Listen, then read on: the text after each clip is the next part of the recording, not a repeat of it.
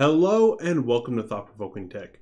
I'm Zach, and in today's video, I'm going to show you how to turn off device analytics if you accidentally accepted the little pop-up message that has recently started appearing on Synology servers.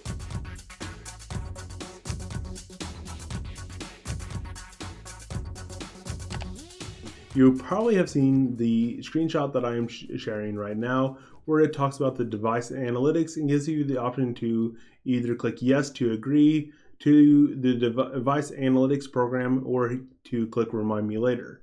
You might not have noticed the tiny little skip text in the top right, and you might have just clicked yes to prevent this message from popping up every single time you log into your Synology server.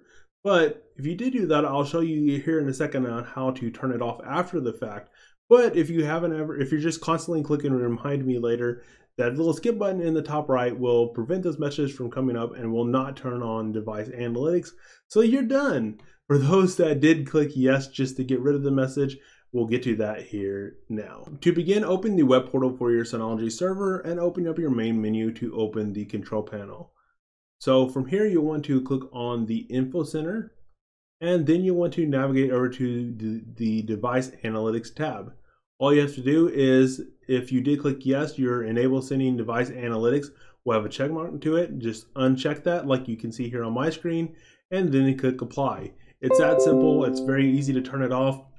But if you did click yes, just to get rid of that pesky little message, that's how you can easily turn it off. So that was a very short video today, guys. I have seen a lot of people asking about this though, so I figured I'd make this quick tutorial walkthrough just so you can have an easy way to turn device analytics off if you did accidentally enable it. So if you found this video helpful or otherwise enjoyable, give it a big like, guys. I do greatly appreciate that, and I also appreciate all support that you guys give to Thought Provoking Tech, whether that be subscriptions or shares or however you support Thought Provoking Tech. So once again, guys, thanks for watching, and until next time, Zach out.